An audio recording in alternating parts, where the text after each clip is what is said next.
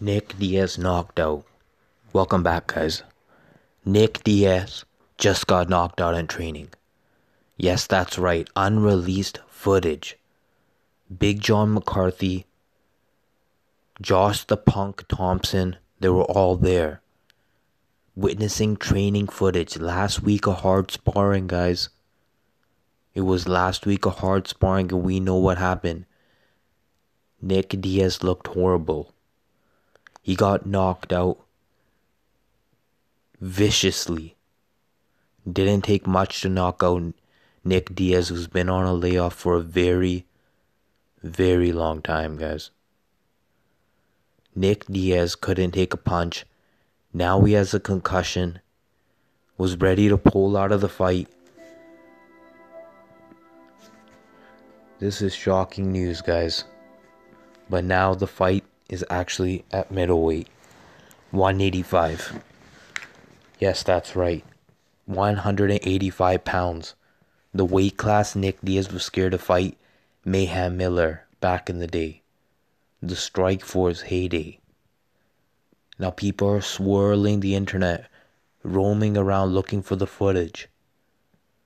It was apparently a head kick.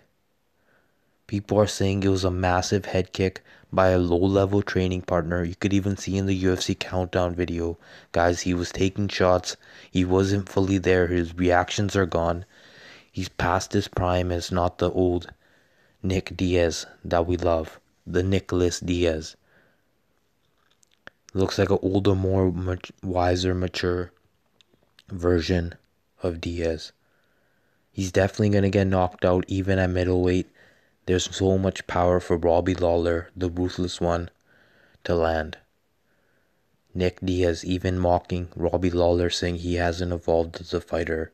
But Robbie Lawler is a UFC former champion. Nick Diaz never got that one done.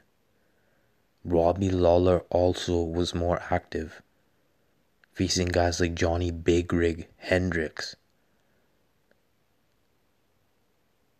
fighting Tyron Woodley, Carlos Condit, and all.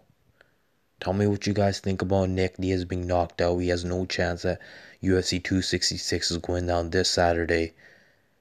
This is going to be a victory that all fans of Nick Diaz's fake army wants him to win, being biased, but sadly, he's going to get one punched. He doesn't have a chin.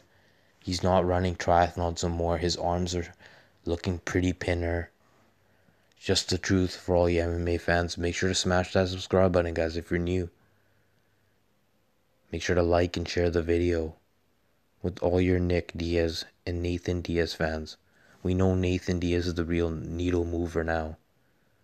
Peace out and have a great day.